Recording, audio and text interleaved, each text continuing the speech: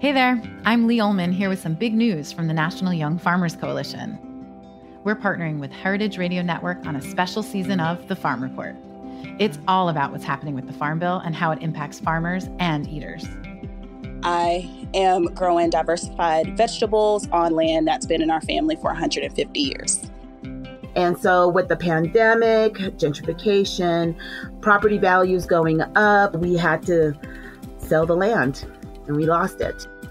Join us as we uncover the untold stories behind this massive piece of legislation that shapes how we grow our food, what we eat, and so much more. The problems we have had, those are things that come from earlier Farm Bill and USDA policy, right? Like Earl Butts, get big or get out. You know, it's my responsibility to know not only what I'm eating, but then like how that all came to be. And realize like, wow, like this piece of legislation, all this money, like it's technically something that I support as a taxpayer. While Congress debates the next Farm Bill, this is not just an invitation to listen. It's a call to action. Be part of the conversation. Subscribe to the Farm Report on Heritage Radio Network, wherever you listen to podcasts. This episode is brought to you by Tabard Inn, new American cuisine in one of Washington, D.C.'s oldest hotels, located in DuPont Circle. For more information, visit tabardinn.com.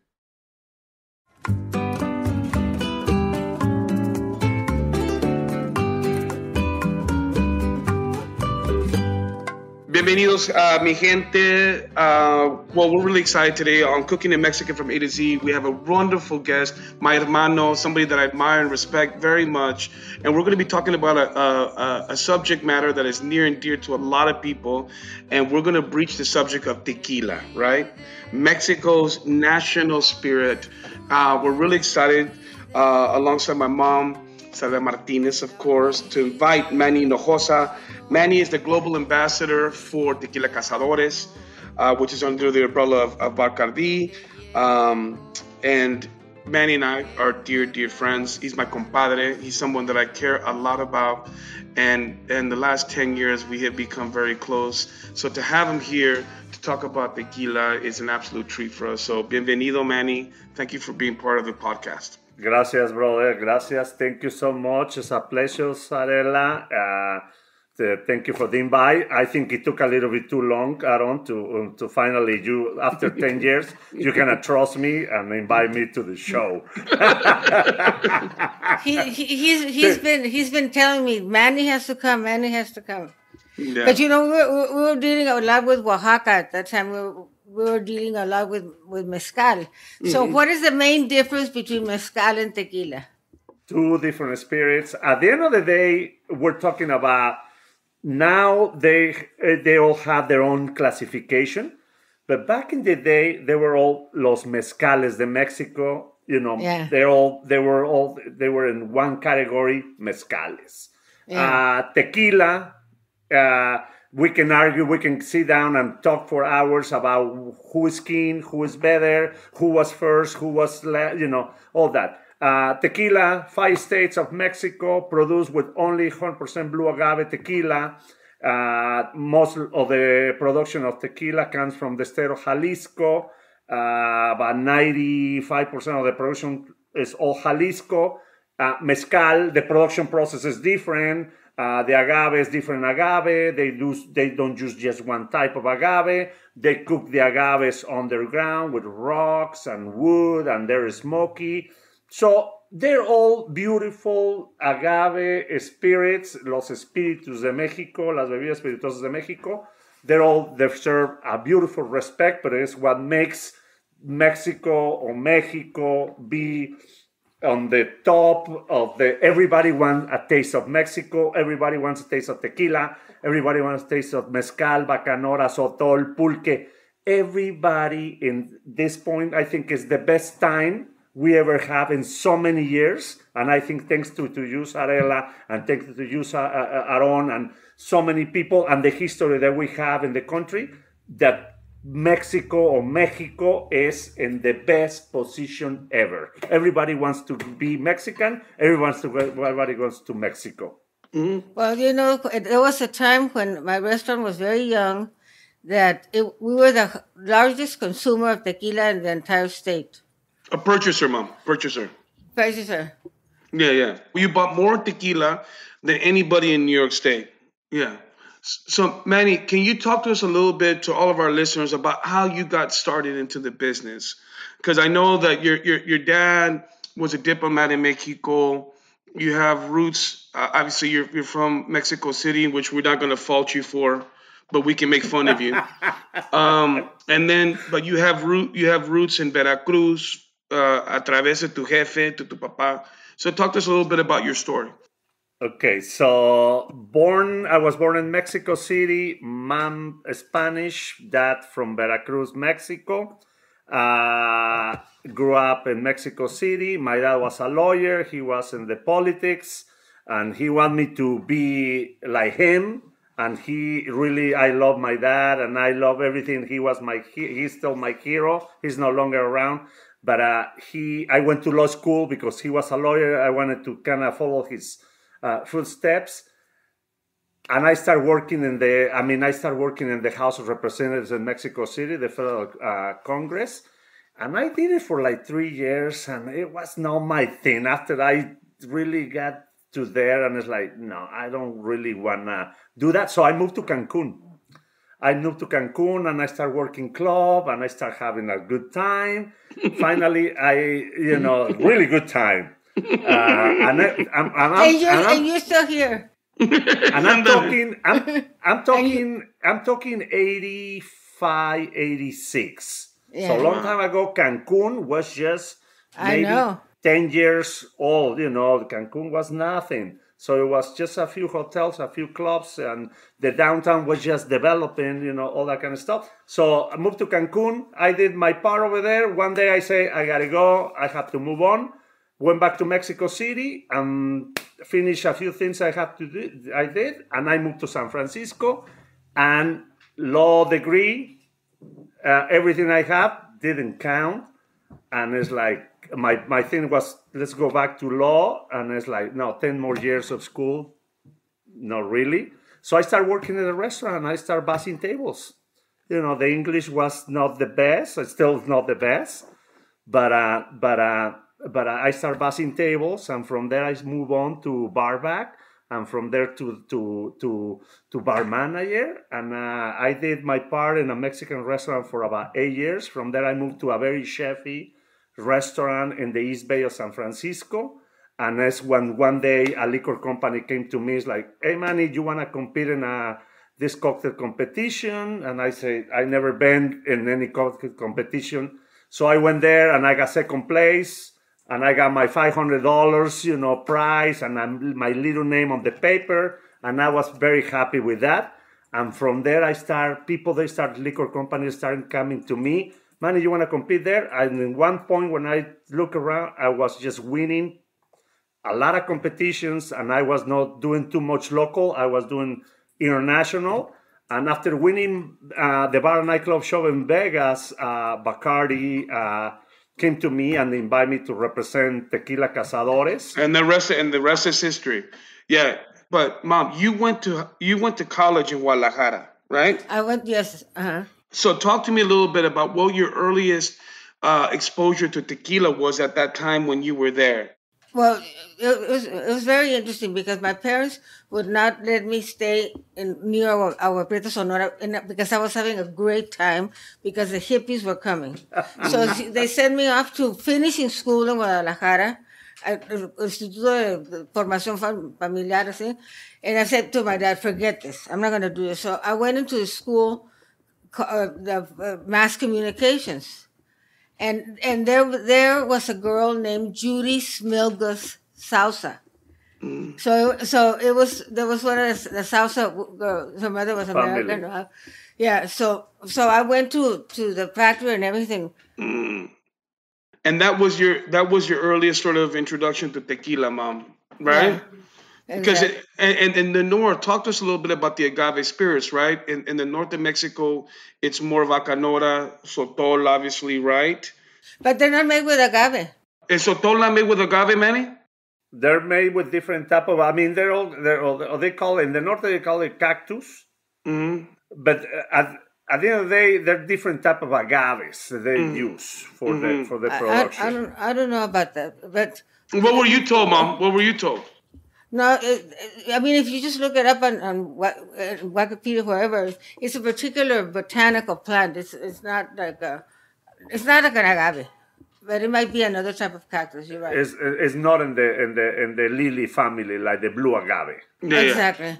Okay. And normally they grow in the wild, so it's not like it's not like the tequila production that you have all those beautiful fields and every year. I mean, every 7 years, 6 years, people they're harvesting. No, people over here to the production of Bacanora and Sotol, they have to go to the desert and get this cactus or this type of the agave family that has been growing there for years, and they get a lot of juice out of that, and they make Sotol and Bacanora. So let's talk a little bit about Manny, because everyone assumes that tequila is made all over Mexico, and we apologize for putting this in layman terms. But you mentioned 5 states. Let's talk a little bit about the idea where you can technically produce tequila, and they're put into municipalities, right? So we're talking a little bit about Jalisco, which is the king, Guanajuato, Michoacán, Nayarit, and Tamaulipas, right? But Manny, I want you to share with us the difference between why Jalisco is the king and why you have regions like the Valle and then you have Los Altos. And what is the difference and why is that important? So let's start, Aaron. So let's start with the country. We had 32 states in Mexico. Out of those 32 states, only 5, the ones you mentioned, they can produce tequila by law, right? Because blue agave grows in different parts of the country, but they can, even if they make the liquid, they cannot call it tequila. Okay? So everything in the history of the tequila started right there in the state of Jalisco. Gotcha. And is there a history of who started it? Well, I can tell you who were the first ones to start producing and commercializing tequila. So that was La Rojeña, Fábrica La Rojeña, José Cuervo, and after that, Zenobio Sousa start producing, and after that, another little ones, and after that, another big player, Herradura. But everything started in the town of Tequila. And for many years, they don't even call it tequila. They call it vino de mezcal. And from there, they start, they were using any agave. Even in Mexico, we don't use the word agave. We use the word maguey or mezcales when you're referring to the plant. And they were using all kinds of different agaves or magueyes or mezcales to make this liquid. Finally, they start just using blue agave tequilana Weber to use tequila, because that was is what mostly grow in that region in the town of Tequila. So that's why they call it the liquid called tequila, a name of the town where everything in the history happened in that town. So Los Altos, right, where Tequila Cazadores is produced, and then you have the Valle. A lot of people say there's a different flavor profile. Some people say that the tequilas from the Valle are where all the big boys play there, right? Yeah. All the big, and it's very herbaceous and almost has it seems hot when you taste it. It's like a weird flavor profile. When you go to Los Altos, it seems a lot more smoother, a lot more softer and sweeter in flavor. Why do you think that is, man? So first, let's go to the state of Jalisco. The whole state of Jalisco can produce tequila. Guanajuato, Tamaulipas, all those, some certain areas. After Jalisco is Michoacán, the one that has more municipalities, they can produce. Now, in the state of Jalisco, as you mentioned, Aaron, we have 2 main regions producers of tequila. So you have El Valle, the Valley, or Los Altos de Jalisco. Everything in the history started in the Valley, so you have the big boys there. They produce me, I'm a tequilero, you are a tequilero, we love tequila, we love the history. We never talk bad about no brands, nothing. Everybody deserves, their credit for everything. Tequilas in the valley, they have different flavor profile because the soils are different, the rainfall is different, the weather is different, altitude is different.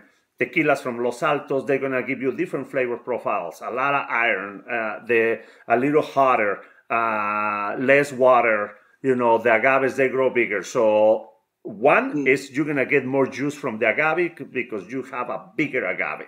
The tequilas from Los Altos, they're going to be sweeter, more floral, more citrusy. Tequilas from the valley, they're going to be more herbal, more earthy.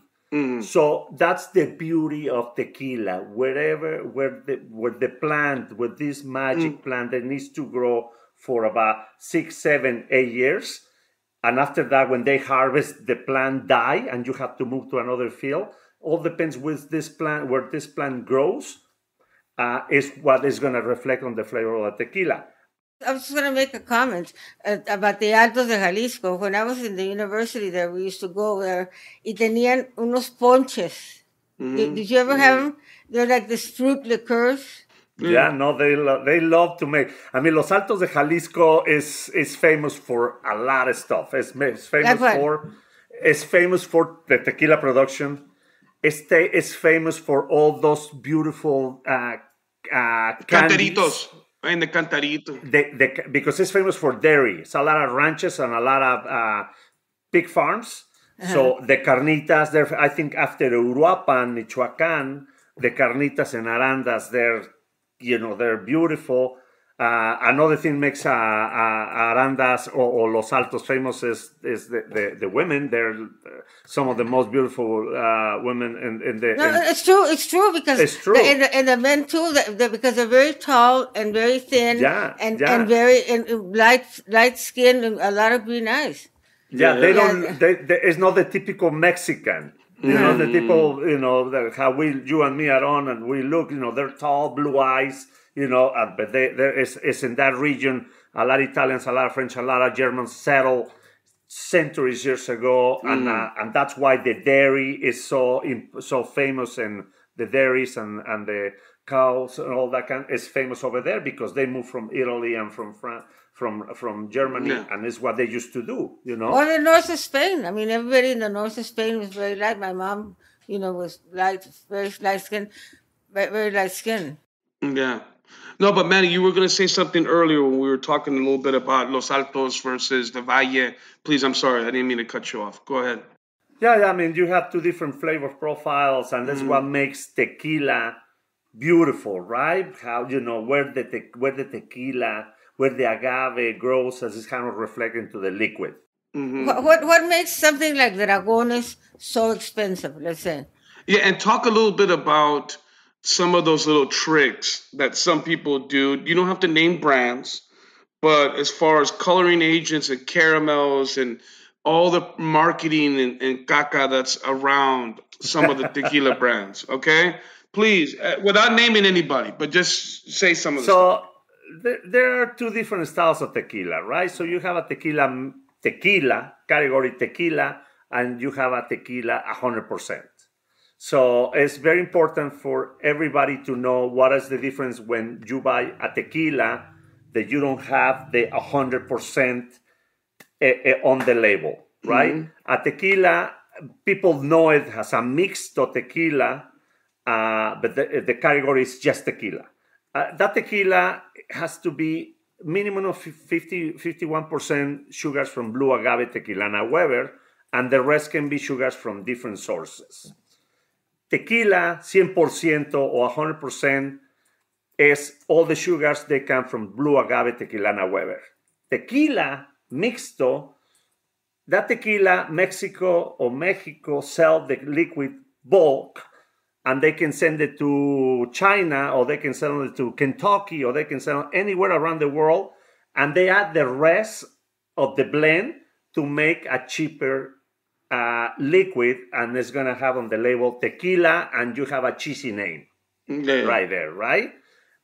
And they can be bottled anywhere around the world. So the Tequila Regulatory Council, the CRT, doesn't have control of what's going on with that liquid.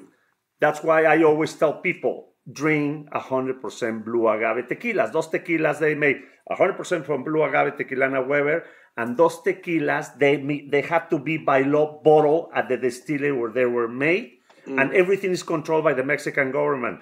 Tequila is one of the most regulated spirits in the world. Well, you know that Japan had to go to world court because they brought out a synthetic tequila. And Mexico sued them, and they won. South Africa, California is trying to make one. I think Australia, they're trying to make one right now. Remember, the blue agave grows not just in Mexico, grows all over the world. The histories say the Spanish came to Mexico, and then their travels back and forth from the New Americas or the New Spain to Europe, to Asia, they were using the agaves that they found in the Americas, and they were using it as a buoys. So those, they got to land and they start growing, they start reproducing. That's how agave, you can find agave all over the place. Wow.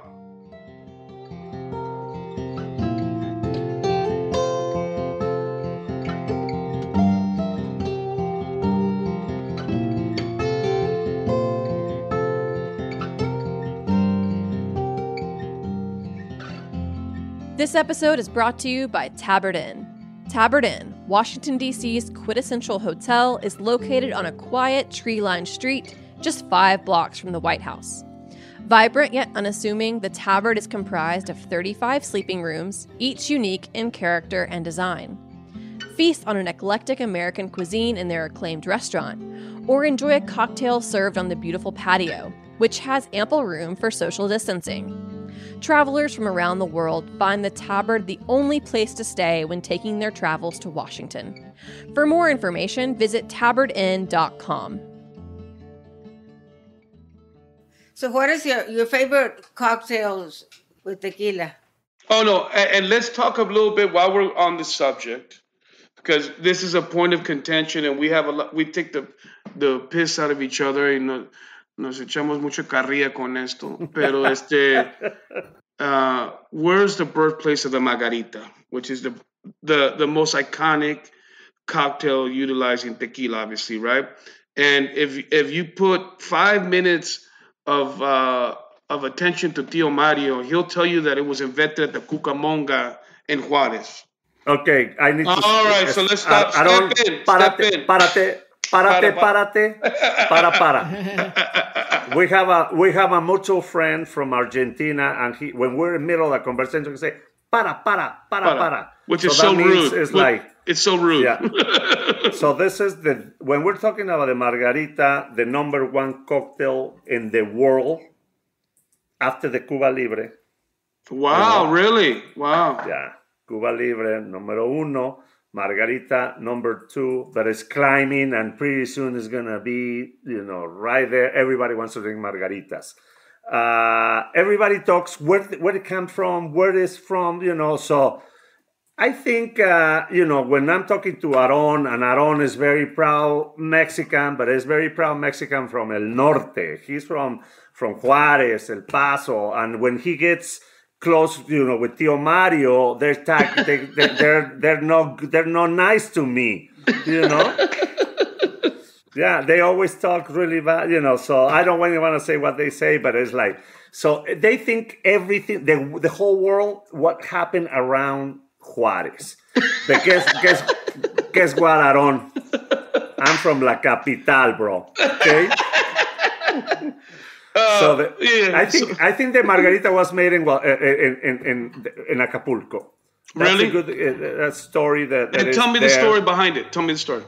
Supposedly, it was this lady from Texas, Margaret, and she used to vacation in the golden era of Acapulco, where all the Hollywood stars and all the rich people, rich and famous, they used to go.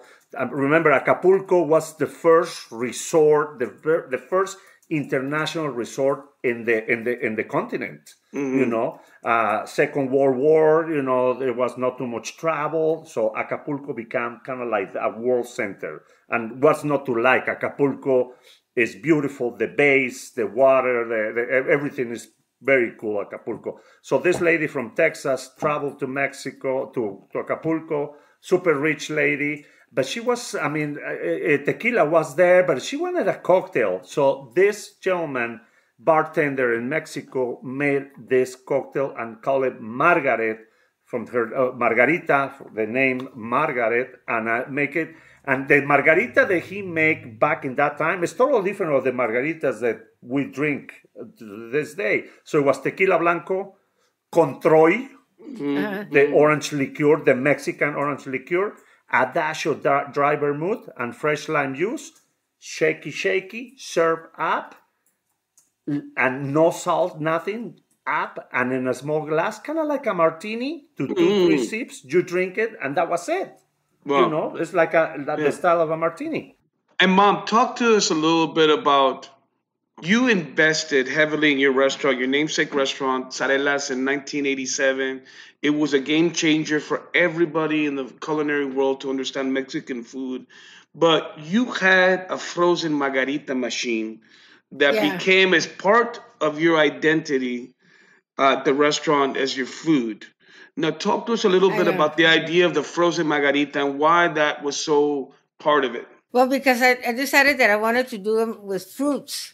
Mm-hmm. You know, so we bought the very expensive fruit purees, the French ones, you know, with the mango and the passion fruit and all we made our own strawberry mix, but they used to call it the margaritas drop your panties, because there was like, people would, the bar was like packed all the time, and you never knew what people were doing on the floor. You know, I mean, it was like crazy. So many people met there, and because of margaritas, they fell, and a lot of them got married because of that. And then we used to have a rule at my mom's restaurant, Manny, where if you had had one, and then you had another one, they had to watch you, because they were very strong and stiff, the frozen margaritas, and it was something that was so special to the bar at Zarela's. You know, you come in there and Manny, with your experience of tending bar as long as you have, what was your first introduction to the frozen margaritas? And did you like do them in a blender? Did you have a machine? What was it? Y breve. Y no vienes con un pinche discurso así muy largo, cabrón. Okay, let's try to give me some time, because I can extend it, bro. So, I know. Let's try to condense, cabrón. Okay. So I think the first frozen margarita I tried is when I started working in Garcia's Mexican restaurant from Scottsdale, Arizona. That was my first job in California, and I have to work the service bar, and I have 4 blenders. So frozen margaritas, I hated forever because I was so busy. We didn't have a machine, so we have to make it at the moment. People love it. I think a frozen margarita deserves a good respect, because it's always a time and a moment where you can have a nice frozen classic lime or a fruit flavored margarita by the beach, by the pool. They're beautiful. You know, at the restaurant, we were known for our margaritas in general. And, you know, nothing like the pour like this, like that. We had measuring cups on the bar, and they had to make the margaritas according to my recipe.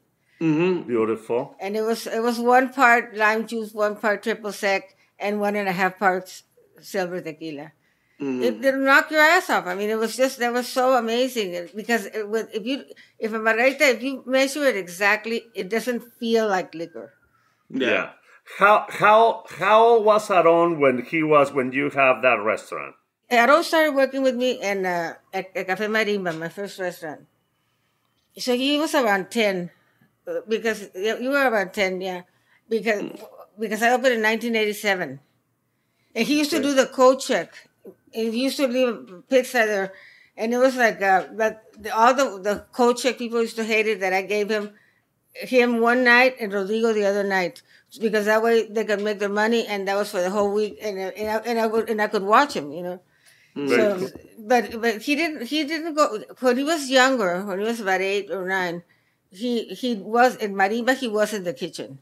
You know, he was working at desserts, and he would come out into the floor and say, "Here is the raspberry sorbet, and over here is the chocolate brownie." And this like show with a jacket, you know, because it was all dirty. But he loved it. I mean, he used to even go wash dishes. I mean, I'd love to tell the story because this guy asked him one time, he was an editor-in-chief of the Post or the Village Voice, either one of those. And he asked him, "How much do they pay you?" He said, "Nothing, because of the child labor laws." and the man said, "Well, you know, I'm a lawyer. I'm very happy to represent you." He said, "No, thank you. I've already hired Jacoby and Myers." Yo muy trucha. Yo muy trucha. Yeah. Muy picudo. Muy picudo. He was adorable. Yeah. Well, you know, nice. and it's interesting, Manny, because I think it's something to be said. You know, my twin brother Rodrigo, you know, he worked in restaurants and then became a lawyer, and that's his path now. You know, and with all the climate that's happened over the pandemic and how the restaurants and bars haven't gotten the proper funding has been disappointing and frustrating, because the majority of these politicians at some point in their life have worked in a restaurant. You see what I'm saying? Yeah. Yeah. And their kids have worked at a restaurant. Yeah. And all of a sudden, you know, airlines are getting bailed out and all that. And I don't want to make it political, but I'm just saying. Let's go with who's having more fun, you or your brother? Well, Rodrigo has a lot of fun. He's a great cook, by the way. Oh, really? Todo mundo en nuestra familia son expertos en la cocina, right, Mom? I mean, you know. Él tiene un lugar en Instagram. Yeah. And he's starting to get followers because he's one of those people that loves the history of a dish. So he goes and finds all the exact ingredients, otherwise he won't make it. Yeah. You know, so anyways, it's very interesting because I said, "How should we describe you, as a food scholar?" He said, "No, as a food enthusiast." Exactly. Very cool. No, pero you know, he cooks out of recipe books. He loves all these different cuisines, and he's really good. And I'm very proud that all of our family are good cooks. I mean, Manny, sadly for you, you're not a good cook, but you know, for us, it's just normal. But Zarela, you know, I cook sometimes for Aarón, you know, when we're together. I was like, you know, we're traveling and I cook something. What did you make? Pizza, frozen pizza. Put it in microwave. No, I do cook, don't lie, you know. No, you are a good cook. But Zarela, you know what? I have a question for you. Did you cook with tequila? Yes, I did, actually. I have this pollo borracho recipe from forever, since I was a young, even at the ranch, because there was this couple there that used to make it with sotol, but we changed it to tequila, and it was chicken with almonds, green olives, and then the sauce with slightly thickened with a tequila. It was fantastic. Pollo borracho. It's delicious, gorgeous, and we had it. It was on your menu forever. Yeah, you always served it with a little pickled serrano or something like that. Very nice. Yeah. How about you, Aarón? You cook with tequila? No, I mostly marinated with tequila, to be honest. I remember doing early recipes with like salmon and like kind of making gravlax, you know, or smoked salmon with tequila as sort of the marinating flavor. But no, for me, you know, you look at the old traditional queso fundido recipes, you know, they were flambéed, right? Fundido flambéed. And a lot of those old school restaurants in Mexico City would take tequila and flambe the cheese, right, Manny? You remember those? Or it was, I mean, my experiences were always with tequila when you kind of cook that, so. Yeah. I'm trying to think of unusual things. You know what? One of the drinks that you don't imagine is going to be good, but it's really good, is the petrolero. You know. Yeah. Talk to us about the Paloma, Manny, because the Paloma probably is the second most popular outside of the Margarita, no? Yeah, the Paloma, in Mexico, people don't drink margaritas. No, people, no, they don't. They don't. The people, they go and visit our country on the beach resorts, they do, But Mexican people, we don't drink margaritas. We drink derecho, or we drink paloma, or we drink charro negro. So what is the paloma? Paloma, beautiful cocktail. The origins of the paloma is from Jalisco. Tequila blanco, ice, pinch of salt, a squeeze of lime, topped with a squirt or any other grapefruit soda. Yeah. And that is very important that people, I travel the world, and it's like, I go to a bar, it's like, can I have a paloma? Because to me, it's the most tasty cocktail and easy to make, and it's beautiful.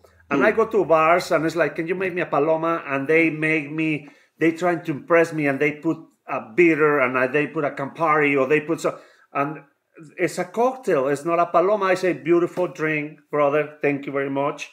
But this is not a paloma. Paloma, it's so easy. 3 ingredients, not counting the ice. You know what I love? The Vampiro. Vampiro, beautiful. Vampiro is you take the sangrita, which is a chaser that you often serve with tequila. All right, let's talk about what I mean, for everybody, we have to explain everything, okay? So what's in a Vampiro, what's in the chaser and the sangrita, please, for everybody. Okay, you describe the sangrita. Sangrita, when you go to Mexico, you order a tequila, and they always serve you a tequila, derecho, that means straight, and they don't ask, they give you a sangrita. And it's a little chaser, the base is tomato juice, some citrus juices, some type of sweet, and spices. Everybody has a different recipe of sangrita.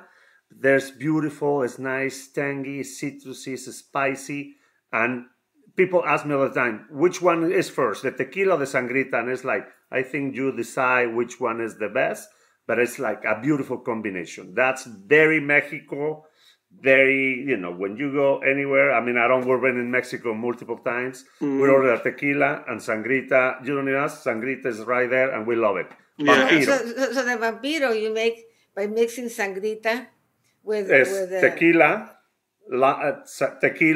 lime, sangrita, and top with grapefruit soda. Wow. No. El Vampiro no lleva grapefruit soda. Sorry. Yeah. No. ¿Qué lleva? No, nomás lleva eso. No, lleva grapefruit soda. Otherwise it's a Bloody Maria, spicy Bloody Maria. No, I have the book that I finally got. Se llama Marichu en la cocina de México. Ahí tiene la receta, pero no se la sabe. Yo soy mixólogo toda la vida, doña. Yo me las he hecho todo. Pero yo tengo muchos más años que tú y yo he tomado muchos más vampiros que tú y yo nunca los he visto. El vampiro is diluted with grapefruit soda. Sí. Like that, otherwise it's too thick. No, mami, pero hay que debatirlo, mami. We can have a debate about it, pero está bien, mami. Zarela, $10, okay? Next show. Okay, $10. Okay, ándale, ahí lo vemos, mami. Okay, ya sabes. No, pues así es, ¿no? Another cool cocktail with tequila. Let's talk about the Bandera, right? So the Bandera is an interesting one because we're on the topic of sangrita and tequila. So let's explain a little bit of what the Bandera is, right? So it's go ahead. Mexicans, we love to be Mexicans. We're very, very proud to be Mexicans. So we have a cocktail that serves in 3 different shots or caballos, represents the Mexican flag, right? Or the colors of the Mexican flag. So we have the blanco, el verde y el rojo. ¿Y el verde qué es? El verde es el limón. Que es limón and sangrita and the tequila blanco. Yeah. And that's like the beautiful Bandera, and you'll get it there presented to you, and you just see and you can kind of play with it, and the different styles. So I wanted to tell you before we go, the name of the plant that the sotol is probably related to the asparagus, because this is asparagus. Yeah. But is that the primary ingredient or no? Yeah, it's a type of. It has no agave though. I don't believe that.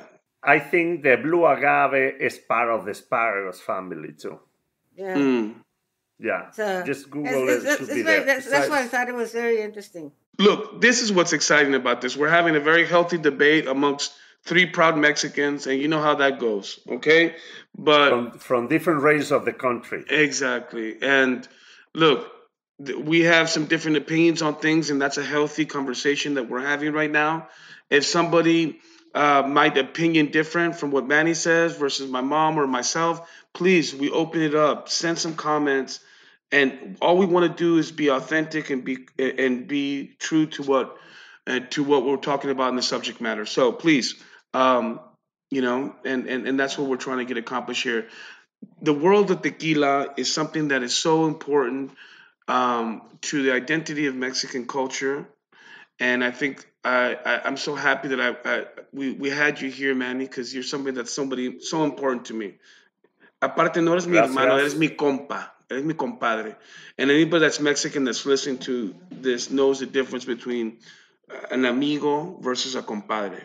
Cuando eres mi compadre, it's very different, Yeah, and you're my compadre. And I'm really happy that you came here. Mom, he was great, right, Mom? He's very knowledgeable, We had a little bit of some tension versus the Vampiro and Sotol, but we can get past it. We can get past that. We'll be fine.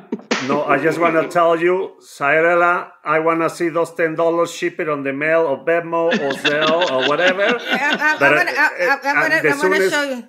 The soon as we finish the show, start sending them my $10 because I'm very top on the money, okay? No, because I have all these Mexican cookbooks with drinks on them.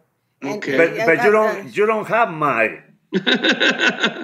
Now you have the cookbooks, but you don't have the mixology books that I have. Yeah. So let's have a healthy debate, and I think what would be fun is to do an Instagram live of all three of us to settle this, and I think that would be really fun. Okay, it doesn't have to be a whole. I can do the shaking.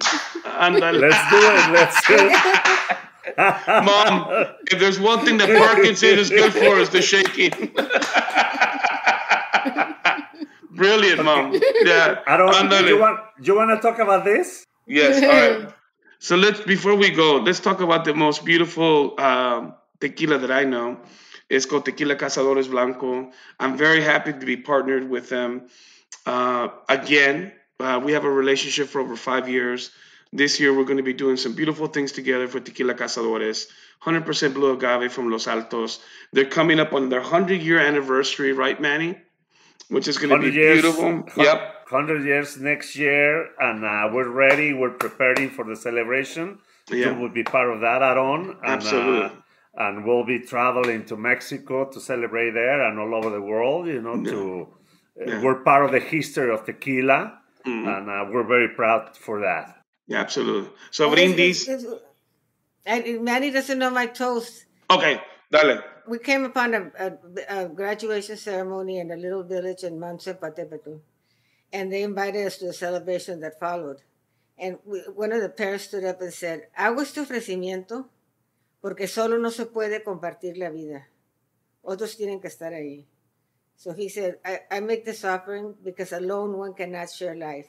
Others must be there. So thank you for being here with us. It was a pleasure to get to know you a little bit more. And thank you so much. Thank you so much for the invite, Zarela. It's always a pleasure always talking to you. Good to see you. You stay beautiful the way you are. Aarón, I cannot say the same thing to you, but I love you, brother. Yeah. Hey, hablamos todos los días, entonces ahí estamos. Yeah. Okay? Cool. Okay, abrazos.